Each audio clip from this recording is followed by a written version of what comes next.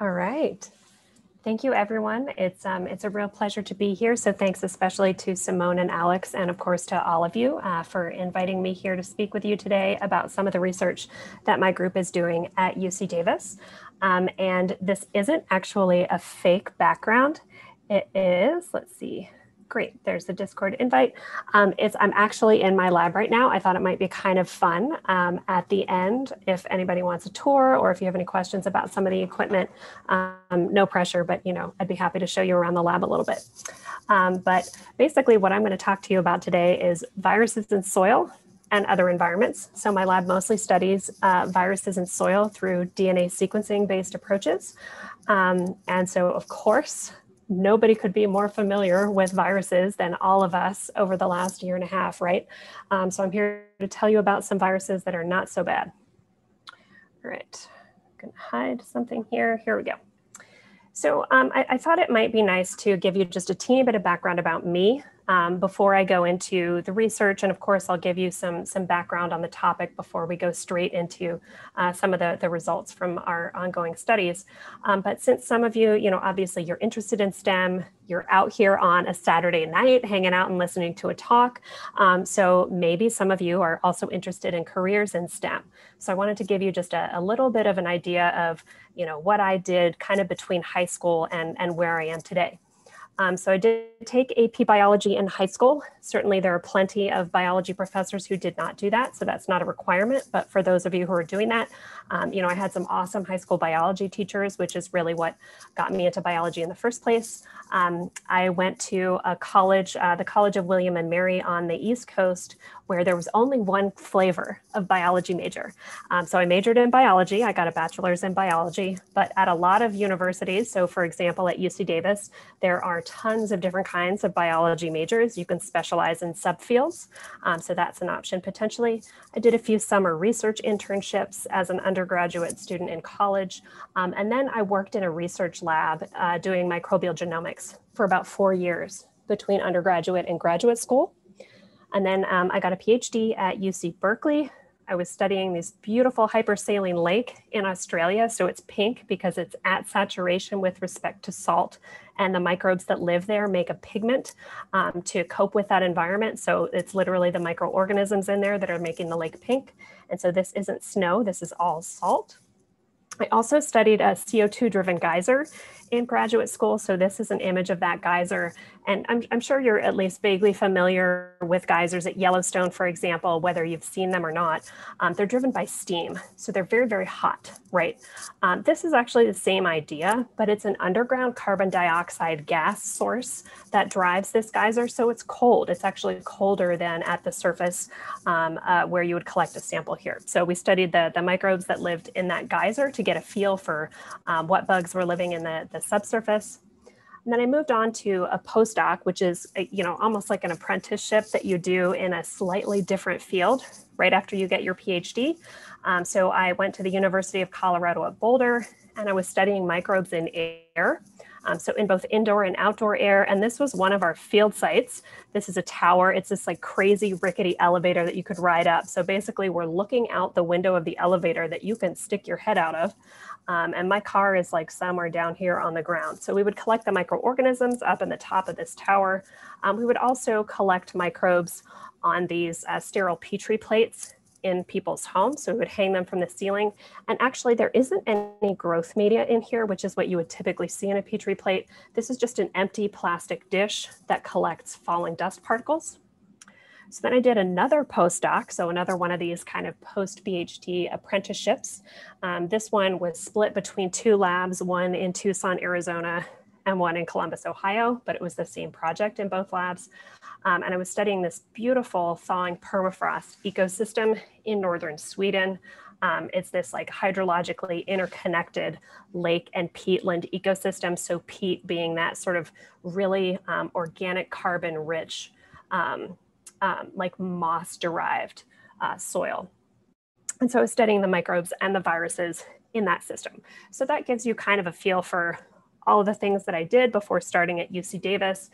So I started here in 2017, and I'm a professor here, which means that I teach, but I also run a research lab which is what you can see behind me and what we're going to focus on for most of the rest of this talk. All right, so just a very dry, quick overview of what we're going to discuss today. So I'm going to introduce you to viruses in general. I know that on some level they require no introduction these days, but just to get everybody on the same page. And also viral ecology, which is maybe something that you might not think about as much as you think of like individual viral species that can cause disease.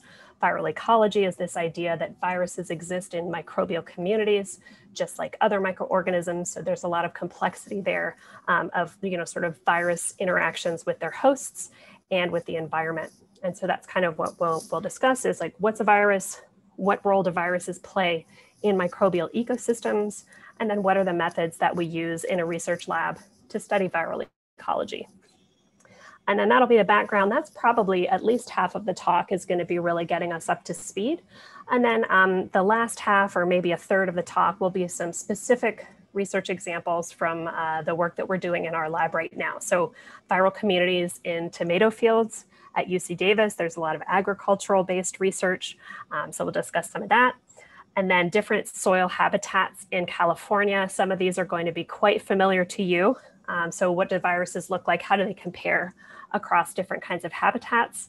And then dry versus wet grasslands. It turns out that there's some really interesting patterns in viral community composition in dry versus really wet soil. All right, so let's get started here. First of all, viruses are tiny. You kind of know that, but I like to put this in perspective by showing you this really awesome SEM image of bacteria on a needle tip. So here is the tip of a needle. Those are a whole bunch of bacteria on it. Now, if we look at viruses, these are viruses that infect the bacteria. So they're teeny tiny. Here we've zoomed in on one bacterial cell, and all of those little artificially colored blue guys are viruses.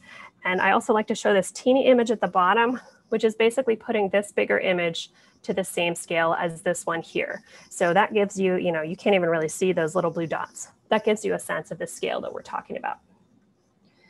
So as you may know, viruses can have DNA genomes just like we do.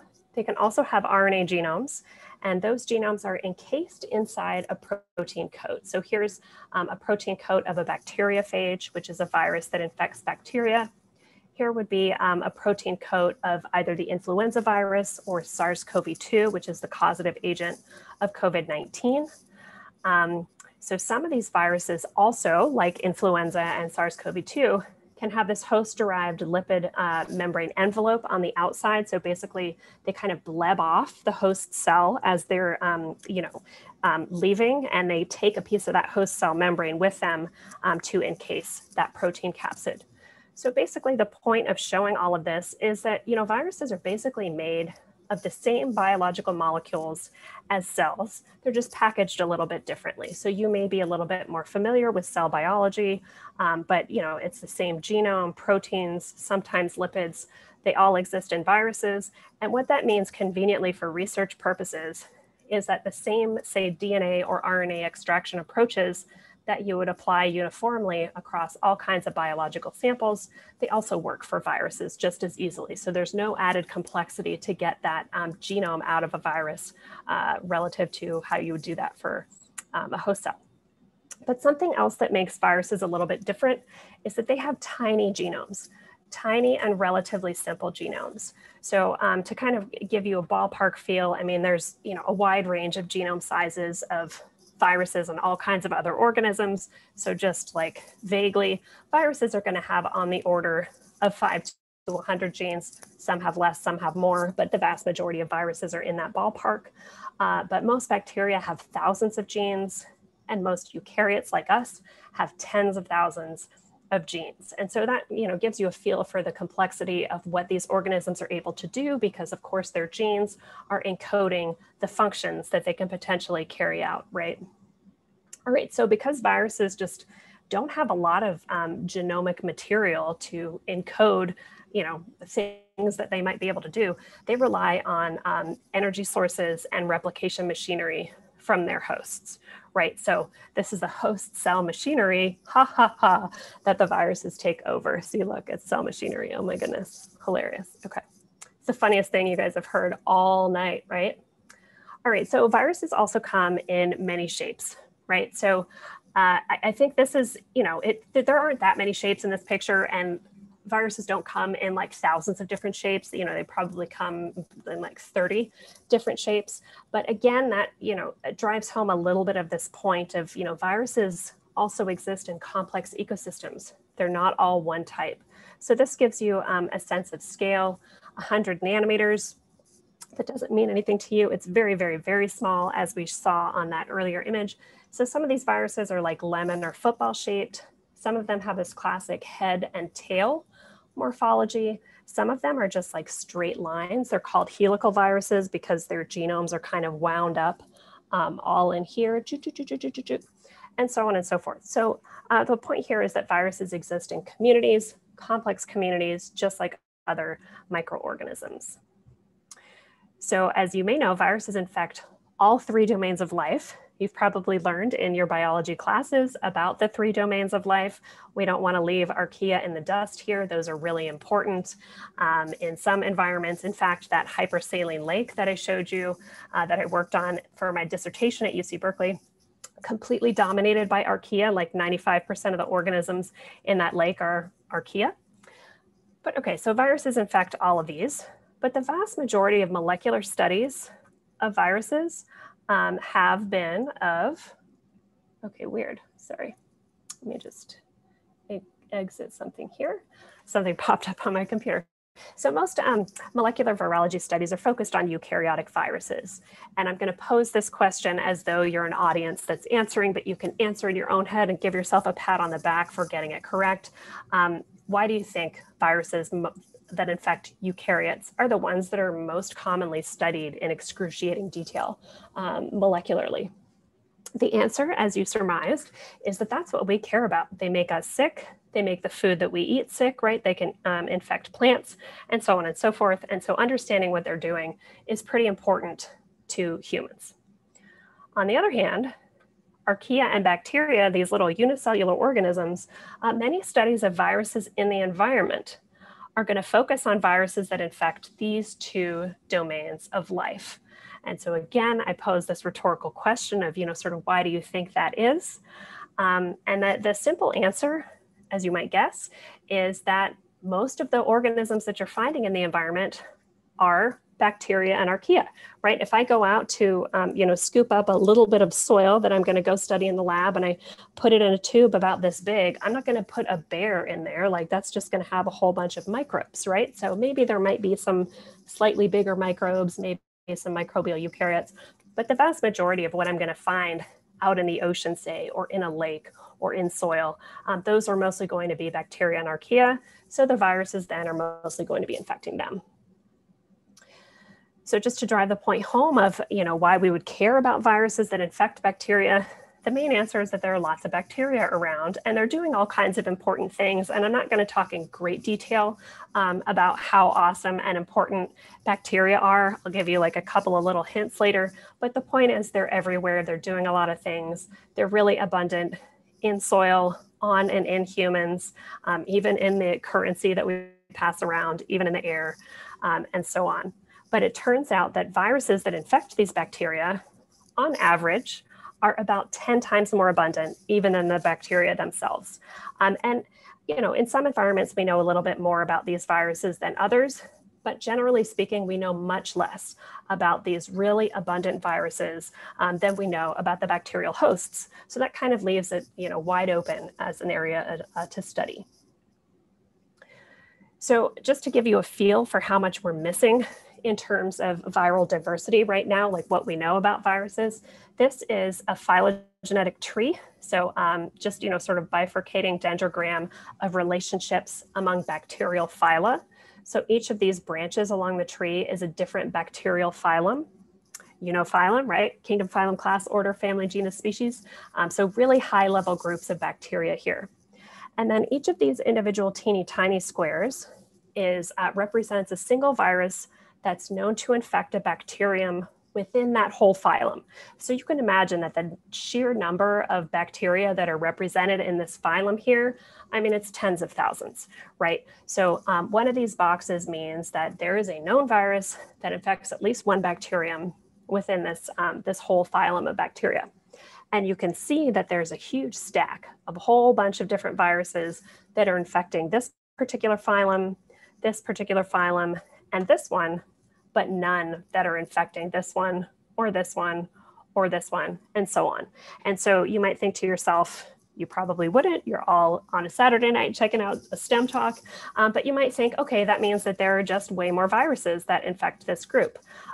No, actually, we're just really biased with what we're looking at, right? So why do you think there are so many known viruses for some of these groups, but not others? The answer is that there's just so much bias towards viruses of either human pathogens or of bacterial lab rats. So basically, if we're, if we have kind of a model bacterial organism in the lab, E. coli, or a human pathogen, E. coli, we know a lot about the viruses that infect that group of microbes. And these actually, almost all of these viruses are E. coli bacteriophages. So there's a whole lot of viral biodiversity waiting to be discovered. That doesn't mean that, this phylum has no viruses. This phylum probably has tens of thousands of viruses. We just have never seen them before because we haven't looked very hard. So again, bringing it home, I study viruses in the environment. And so I want to discuss kind of why that's important. So viruses, of course, they impact bacterial host mortality. So they kill their hosts. I'll show you a little bit of that in a second. I'm not going to discuss very much about viral impacts on host evolution, although I'd be happy to answer some questions about that later. I'm also going to focus on viral impacts on environmental chemistry. So how do viruses impact carbon and nutrient cycling in the environment? Okay, so here's the soil that I might want to study. These are the viruses. This is obviously not to scale, but we want to figure out who these guys are and what their impacts are in the environment. So just to give you a feel for this, first we want to discuss viral replication strategies.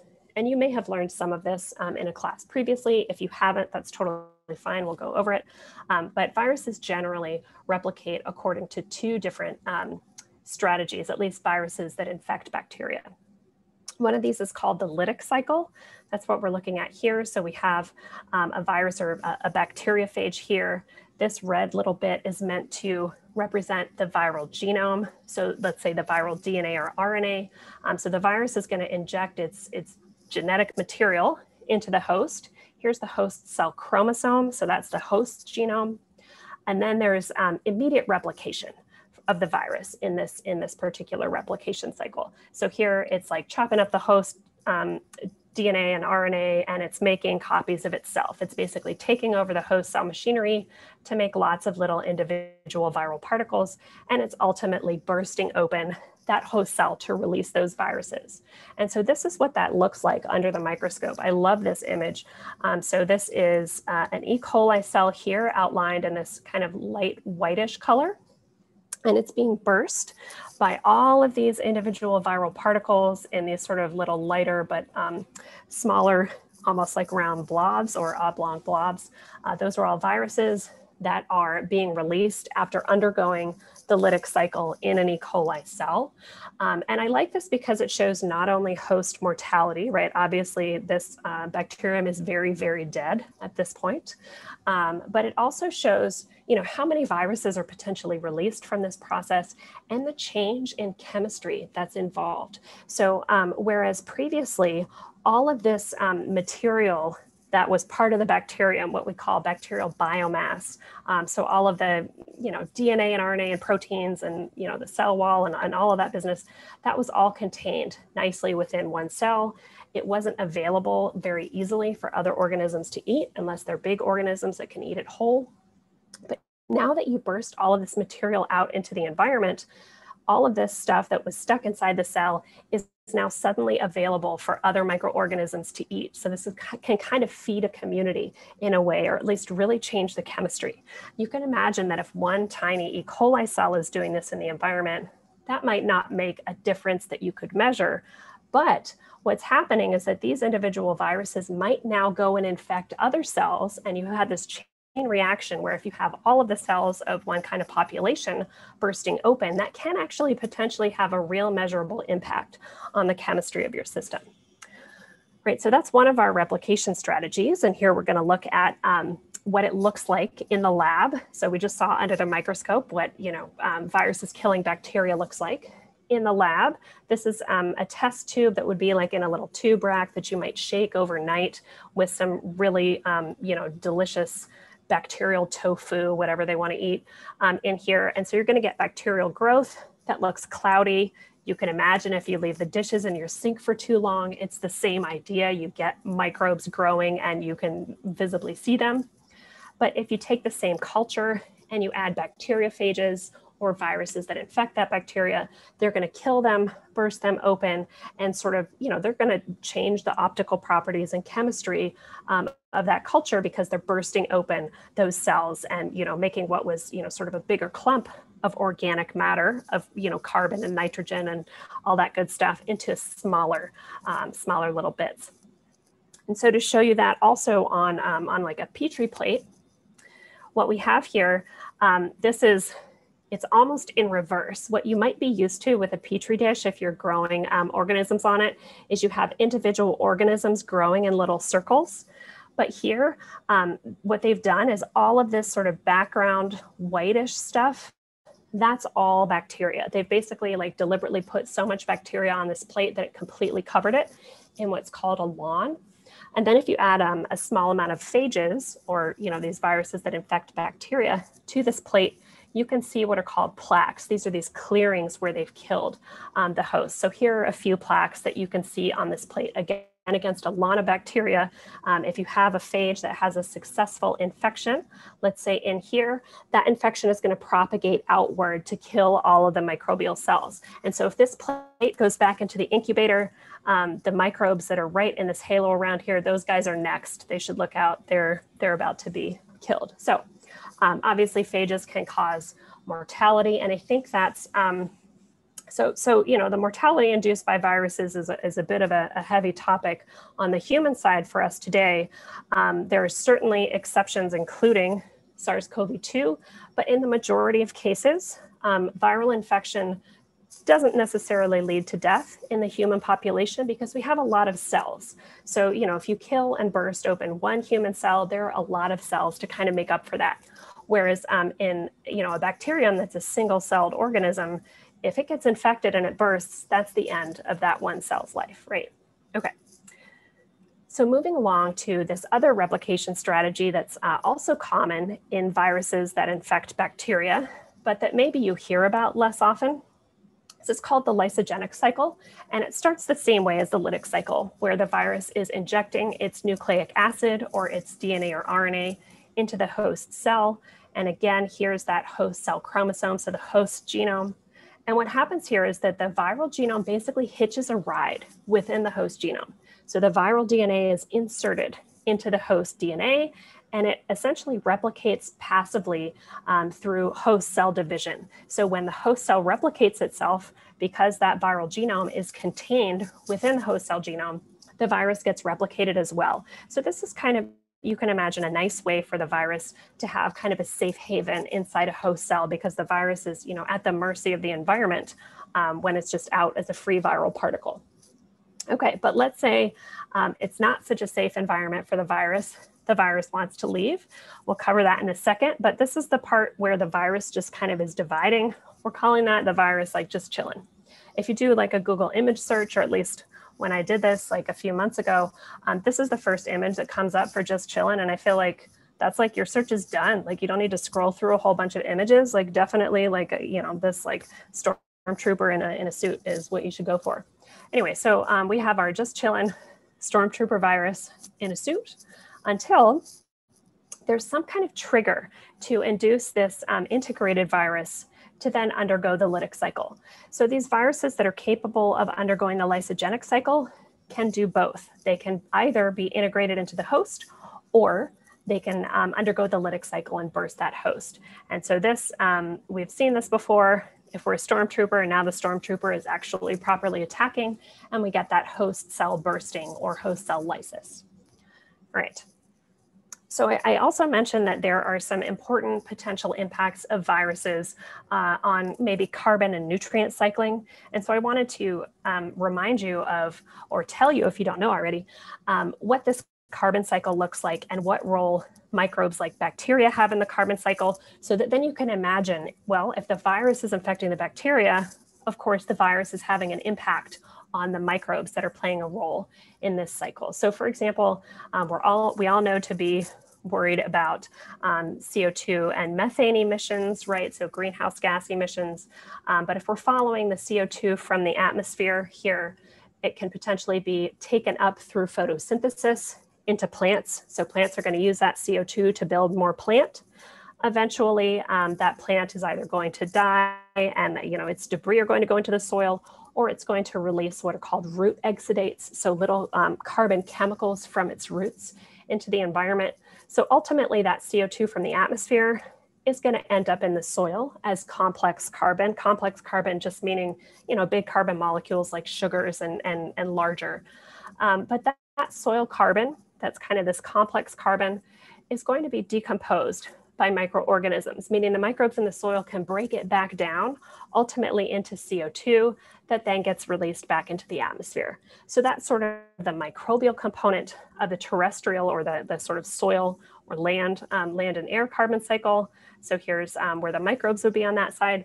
And it's a very similar idea in the oceans. But of course, we don't have complex land plants that are taking in carbon dioxide in the oceans. There are plants here and there, but far and away, it's actually the microorganisms in the oceans. So unicellular bacteria called cyanobacteria in the surface of the oceans that are going to be our primary producers, taking carbon dioxide from the atmosphere or the equivalent bicarbonate that's dissolved in the ocean water, building it into their own biomass. And then it's the same different microorganisms, but the same idea. So bacteria that are also going to be able to decompose, break down that complex carbon back into CO2. And so the whole point here is that viruses also play very important roles on both sides of this equation. And I wanted to show you an example from marine systems of where viruses fit in. This is something that's been reasonably well established at this point. We do not have any idea how this works in soil, but basically we have our primary producers, our phytoplankton or cyanobacteria. We're going to follow the carbon in this food web. So these grazers are going to chomp and munch on the phytoplankton. Then these carnivores, this is a really terrifying looking carnivore, is potentially going to chomp on the grazers. And so the carbon is going to go up the food chain, essentially. I'm not including what we call heterotrophic bacteria. So I'll add those in. Those are those bacteria that can take this more complex organic matter or complex carbon and break it down to build their own biomass. So basically they're able to access this part of the carbon pool that's potentially, a little bit smaller.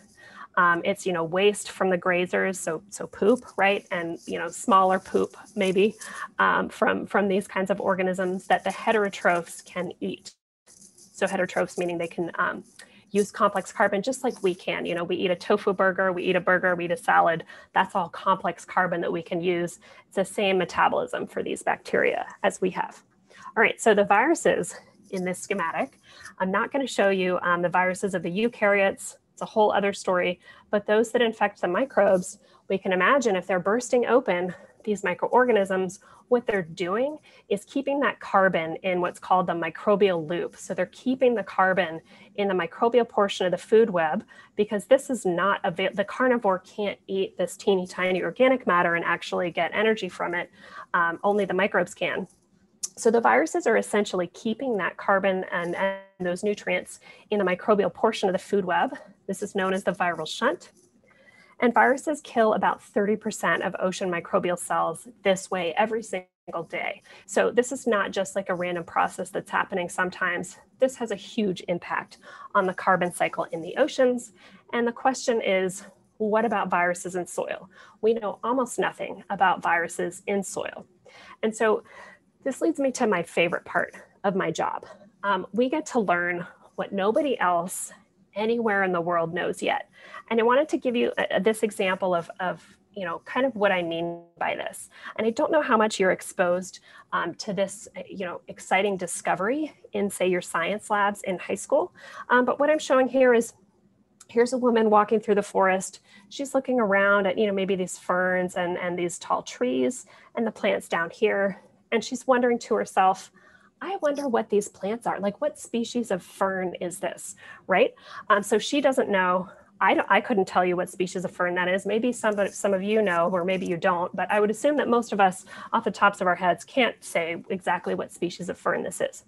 But the point is, somebody on Earth knows that. There are people who study these ecosystems. Somebody has, many people have published papers on exactly what this fern is. If you get the right expert, they can tell you this. The really cool thing about soil viruses is that they are not known. We know almost nothing about soil viruses, and it's not just us, it's the entire world. And so what I'm going to share with you today, if it seems really basic and like, oh my goodness, like that's all you know, it's because it's literally all the entire world knows about soil viruses to this point. Okay. So here's just thinking about what a new virus in soil can do. We've seen, here's our new viral particle. We've seen what this looks like under the microscope. It can infect a new host. It can then release new viral particles and the host cellular contents, right? So change the carbon and nutrients. Then potentially that infection can spread. This is, meant to be a schematic cartoon of what's happening in a real microbial community in soil. This is not on a Petri plate. So each of these little colored microbes is a different species, let's say.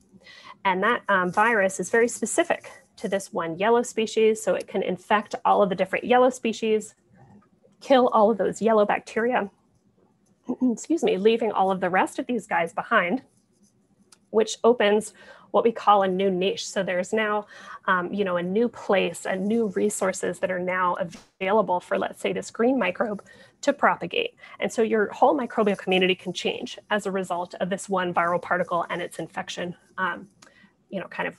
chain reaction through the environment. This is a schematic, though. We don't have evidence of this happening in soil yet because nobody has looked. The viral particle can also degrade. If it doesn't encounter a host fast enough, then it is subject to environmental degradation, just like anything else in the environment. It can also move around in, say, hydrological conduits, like maybe pore water, or if you're in an agricultural system, through irrigation, if you're adding water, or after rain, maybe it can move around. It can also get stuck to mineral surfaces and soil particles. So this is hypothetically what can happen to a virus in soil. We have no idea when and how often and what types of viruses are subject to any of these. What we do know, just based on microscopy, is that there are lots of viruses in every gram of soil. And I showed you that statistic just a little bit earlier. And so I want to tell you like what my lab is interested in, finally, now that we're like 2/3 of the way through the talk. Very simply, we want to know what viruses are where, when, why, and what are their ecological impacts. So what are they doing in the environment? All right, so a brief history of lab techniques. I'm going to go through this part pretty quickly, but I'm happy to answer questions about it later. So most microbes don't grow easily in the lab, so cultivation-based or growth-based approaches are really not good for microbial communities in general. And because the viruses rely on the hosts, they're certainly not good for the viruses. There isn't a universal marker gene for viruses.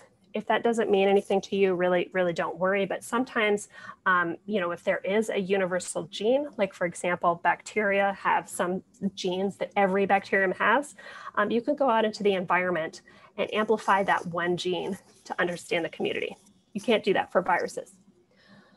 You can purify viruses from the environment through size selection, right? We've seen that viruses are teeny tiny. So this is pretty straightforward for samples from marine ecosystems or other waters because you can just filter the viruses out. And I'll show you that in a second. So this is a brief sidebar of how viral purification works in aqueous systems like water. So this is from my dissertation work. Remember that really pink hypersaline lake. You collect the water into this little container here. And then you're just going to filter it. And this is, I'll show you in the next slide, is going to be easier to see, but we're basically taking that water through different size filters here, so that we can get the smaller viral particles out. And so now kind of bird's eye view of those little filters that we saw before. They're housed in these little, we call them lunar landers, but those filters, they look like this when you take them out and you kind of cut them to put them into your tubes. Again, they're pink because of the color, the pigment of the microorganisms that live there. But basically what we're doing is we're taking the water, we're filtering it through a whole bunch of different size fractions. And then the smallest size, whatever actually comes through that filter, is going to be your viral size fraction. So that's typically post 0.2 microns. That's very, very small. Most bacteria are not going to pass through that filter.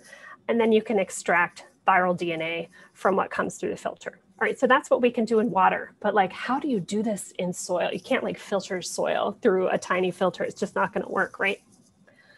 But what we actually do, it is possible, I'll show you, is we just add a buffer. That's what the vast majority of this lab is based around, extracting viruses from soil this way. So you have this soil and buffer slurry.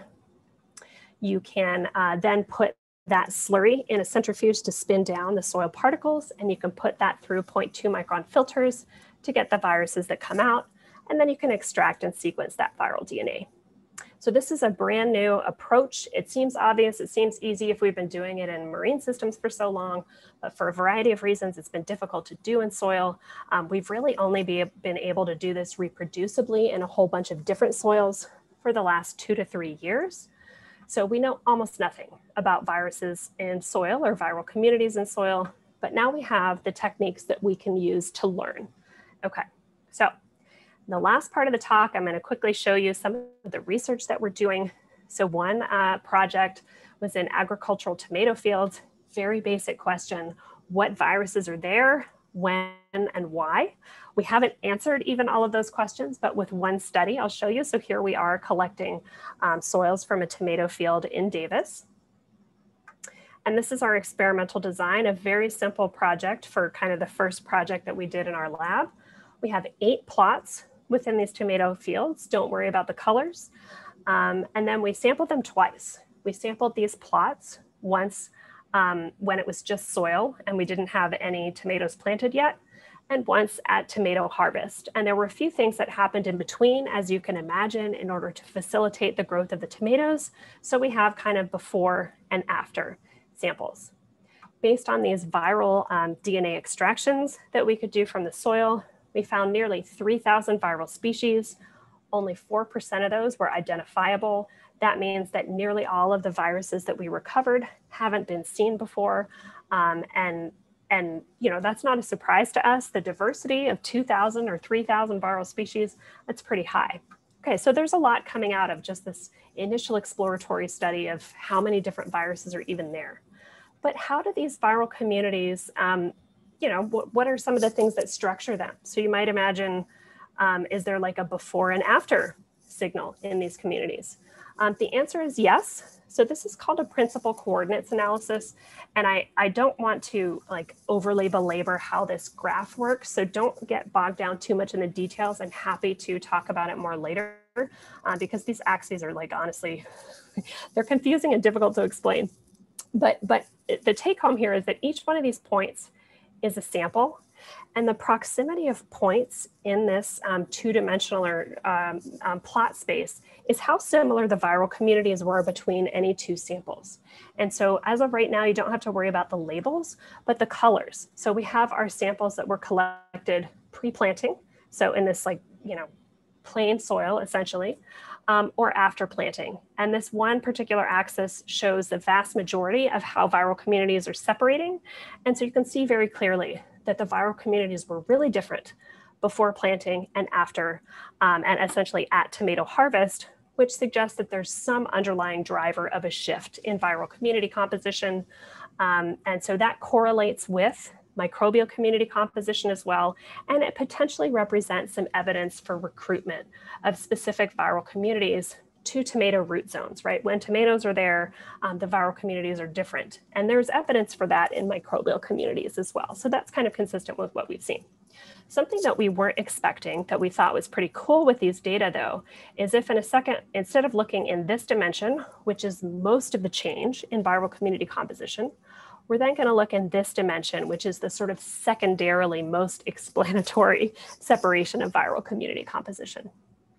It turns out that in this, along this axis here, the individual plots that we sampled stay in the same place.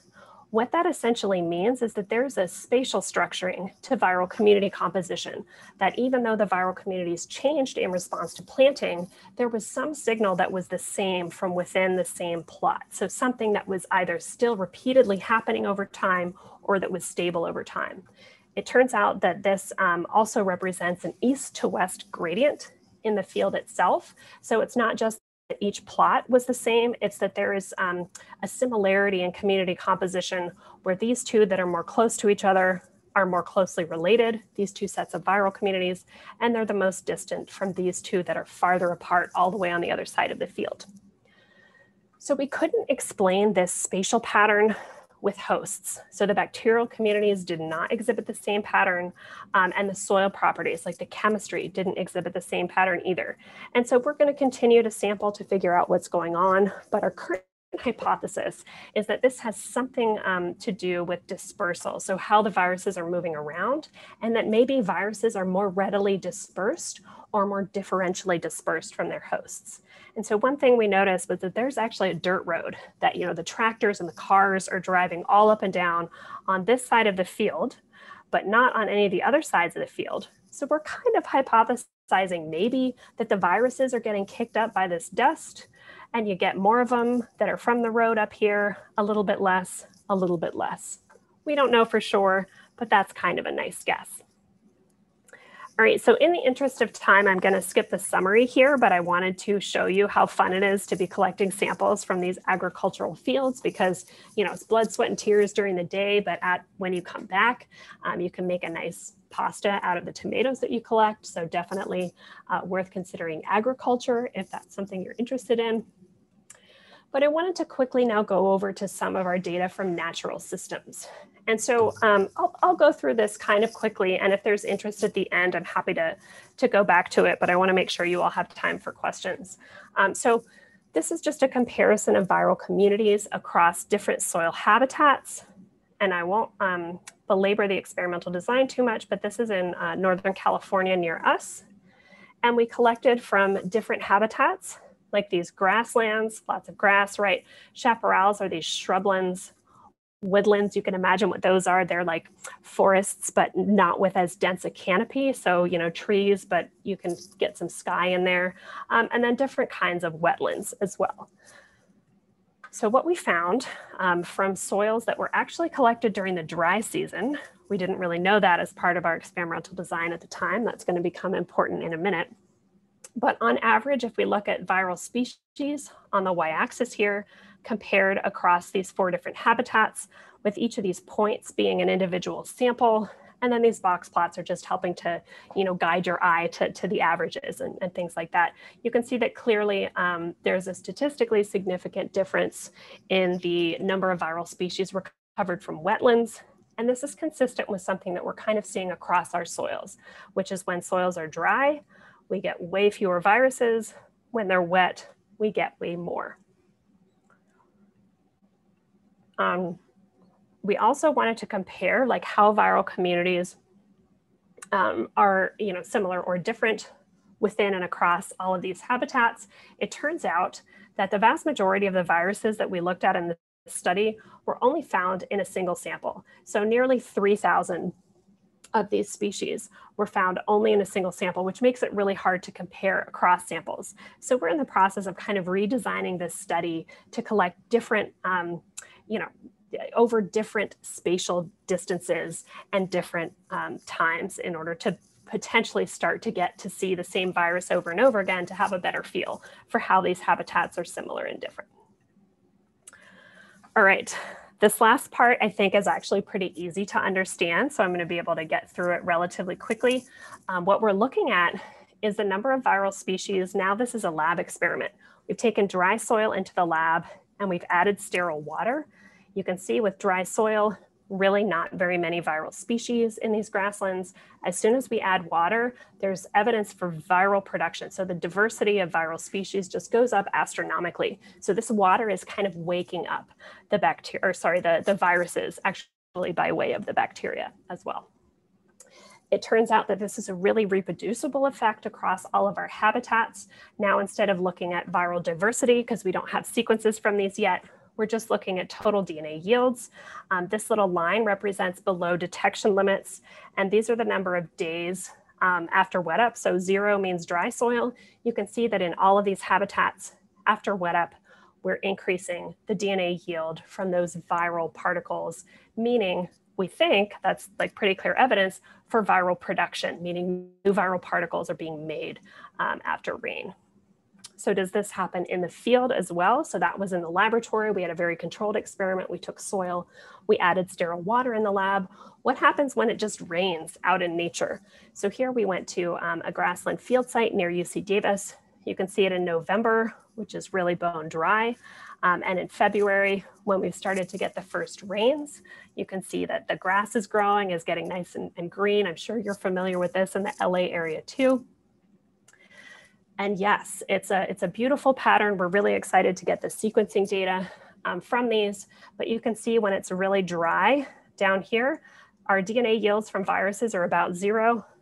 Then we called this kind of the false start for the year, where there was a little bit of rain here and a response in the viral communities, but then it stayed dry again last year for a long time. So we kind of, lost those viral particles over time. And then we had our real rain right in here. This is precipitation, and then this is kind of a schematic of what the field was looking like. You can see that viromic DNA yield, representative of the number of viral particles, is really increasing throughout that rainy season and throughout the plant growing season.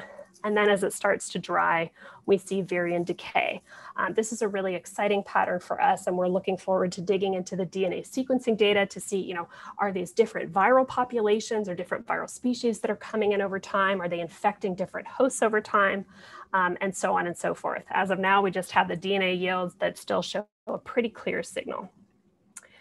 So one thing I didn't tell you about our laboratory wet up experiments is that 2 of them actually started with burned soil. This is something that unfortunately all of us are very familiar with in California.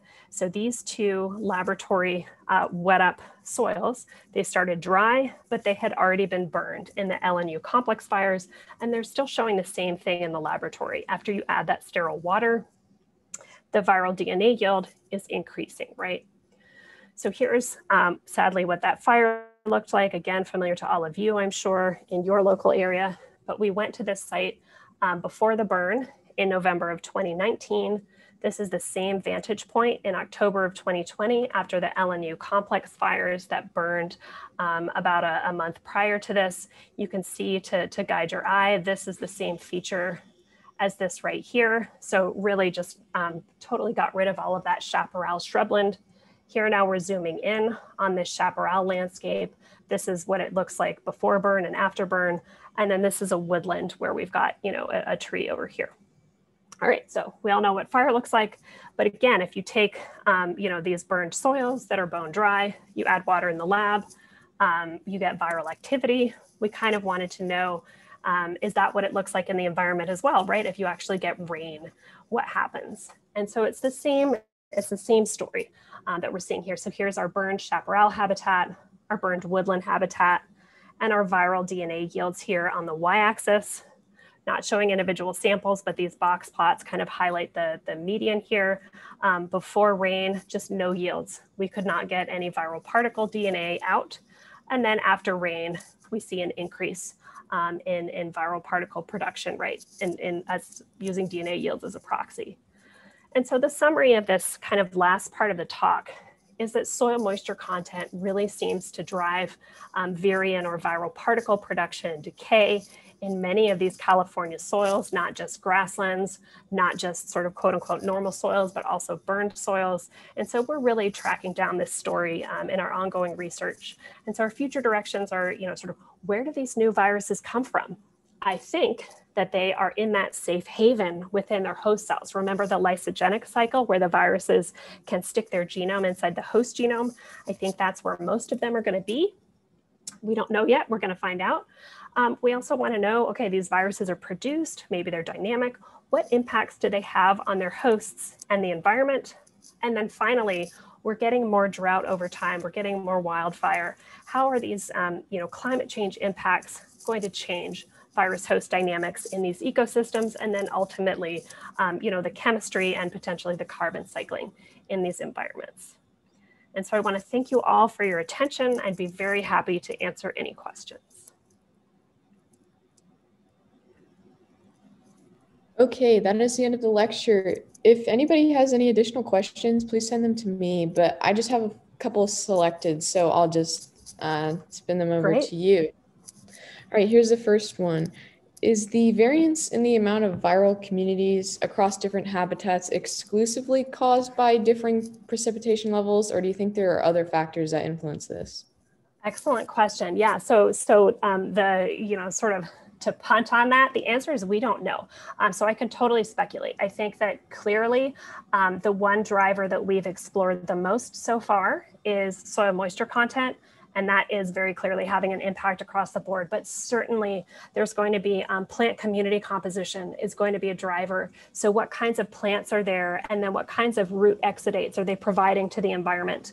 What about the host bacterial communities, right? Like obviously if you're a virus, you can't exist if you don't have a host to help you replicate. So it's kind of, there are lots of chicken and egg problems that we're trying to tease apart, because certainly even the rain and the moisture, what that's really doing is that's driving, and this has been established for a long time, that's driving microbial activity. So that's waking up the bacteria that maybe were in a spore form or were dormant throughout that dry summer. And what we're seeing is that concomitant with that waking up of the bacteria is a waking up of the viruses. And all we have is abundance right now. We'll see with the sequencing data whether there's interesting dynamics of those sort of viruses and hosts throughout time. But certainly, you know, the chemistry and the environment, the plants and the bacteria, and probably many other properties in addition to soil moisture content. But that's a great question. Okay, the next question asks, in addition to the number of viral communities in different habitats, do you also compare the types of viral communities and whether some habitats share the same viruses? Yeah, so that's a great question. And I went through, I had like one tiny slide on that and I like basically didn't cover it. I just like rushed through it. So that is exactly what our goal is. Like what I've kind of shown you today is the preliminary data before we get our sequencing back. And once we get our sequences back, that's really the bread and butter of the lab, is where we're going into those DNA sequences to identify specific viruses. Because, I mean, it's just like you could identify SARS-CoV-2 from COVID, right? Like we know exactly the DNA sequence of certain viruses. So we can go out to the soil, get like 3,000 different viruses and have their, you know, DNA sequence so that we can then track them across samples. So we can, if we have their DNA sequence, we can track it over time. We can track it across habitats. And again, like just to use the SARS-CoV-2 analogy, that's, you know, we're already doing that, right? So you're already familiar with, people are looking in wastewater for SARS-CoV-2. People are looking in different countries at, you know, how the, you know, the different variants are moving around. We can do exactly the same thing with these thousands of viral particles. And so I can say that we have some data on that from a few different ecosystems. We definitely have that cross-habitat comparison. But the caveat is that that was from dry soil. We didn't know any better at the time, but we collected our samples in November 2019, which is basically the end of that dry cycle. So it's when things are just about the driest they could be. And we learned in our subsequent studies that those viral communities aren't active in dry soil. So what we saw when we compared the whole communities of all of the different viral species in those dry soils is that, one, there weren't that many viruses.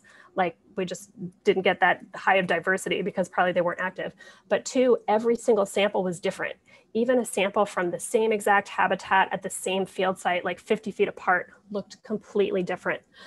So we don't know yet whether that's because we just sampled at the wrong time. Should we have sampled wet soil and we would have seen a better signal? Or is that actually true, that these communities are so complex and dynamic and different that even if we had sampled wet soil, they would look different? So yeah, that's a good question. And it's definitely something that we are following up on for sure. Well, you mentioned so many different types of viruses. The next question is asking, well, how are you able to distinguish all these different species? What sort of tools do you use? Yeah. Oh, you're all great. You're asking the same questions that like my professor colleagues would ask. This is great. Yeah, so there are sort of two sides to that. There's the like, can we identify a virus that's been seen before, right? How do you like taxonomically classify a virus?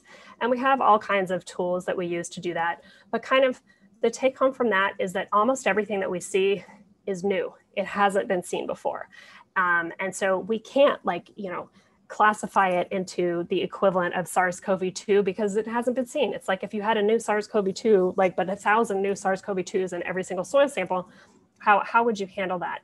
And so what we do is we take those individual sequences, and those then essentially represent a viral species. And we do some bioinformatics to cluster. We do have like some very specific thresholds that we use that based on, isolate genomes of viruses, seem to kind of represent approximately the species level or something that would make sense. And so literally what we're doing is we're taking all the individual sequences that we get from these viruses and grouping them together based on their sequence similarity. So we don't actually have to have any idea what virus this is. We can just group it based on its sequence. And then like the follow-up question from that is always like, well, how do you even know it's a virus? If it's like so novel and it doesn't match anything. The thing is, at the whole genome scale, it doesn't match anything. But if you look at those individual predicted genes, which you can predict genes on the computer based on, standard things like start and stop codons that you've probably heard of. So you can bioinformatically predict genes. And then if you have the gene, you can predict the protein, right? You know how codons convert to amino acids. And so you can get those protein sequences and compare those to public databases. And even though your whole genome doesn't match and most of your genes and proteins don't match, a few will. So there are some, at the protein level, conserved regions of viruses, like the viral capsid protein. It's different across lots of different viral groups, but it's also pretty highly conserved at a really high level. There are lots of versions of it, but you can recognize it. So that's kind of, in a nutshell, what we do. Like we take the sequence, we cluster it at what looks like the species level, and we can be confident that it's a virus as opposed to a bacterium or like, part of a bird feather, just based on some of those conserved proteins that we identify. Okay, we have one more research-based question, and this is just a very general one. How many viruses do you estimate exist, including all the other phylums that are typically not researched? I have never been asked that question before. That's an outstanding question. I'd have to do like a back of the envelope calculation. I'd say if you're going to count at the species level, also we have to take a snapshot in time because they evolve really quickly. So if you want to include all of the viruses past, present, and future, like, but I'd say it's probably, let's say it's like, I don't know, 100 different kinds of viruses per bacterial species. I think that's reasonable. Like it's probably even more than that. It's probably like 1,000 viruses per bacterial species. And you multiply that by the number of species per phylum, which is like, I don't even know, 100 or 1,000, and then the number of different phyla. We're talking like millions, billions, trillions, I would bet. Yeah.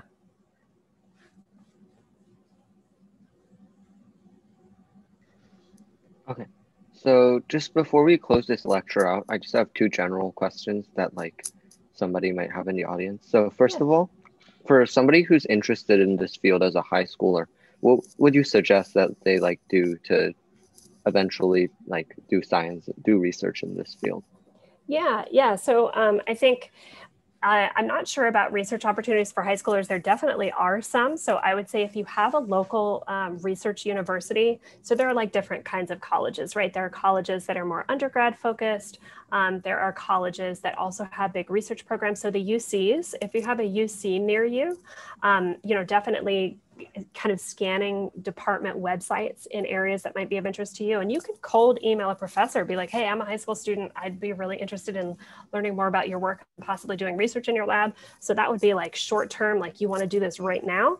But if you're thinking about college, for instance, I'd say getting research experience in college would be really important. It doesn't even have to be, let's say you want to study soil viruses, which like almost nobody does. It's like such a small portion of the world. But even if that's what you want to do, you don't have to study soil viruses in college, but it would be great to get some lab research experience. I think there's also a tendency when you're just starting college as a freshman or even a sophomore, you're like trying to navigate. You can remember what it was like to be a freshman or sophomore in high school. Maybe some of you even are freshmen and sophomores in high school.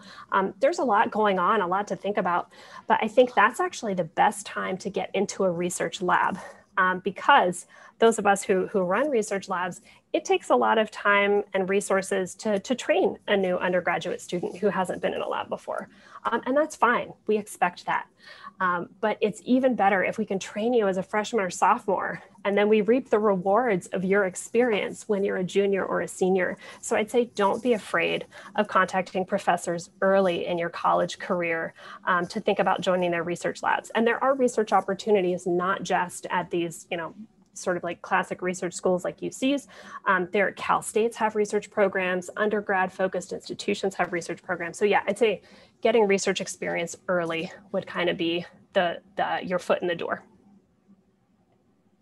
Okay. And then a second question, on like a day-to-day basis, what do you do in your research lab?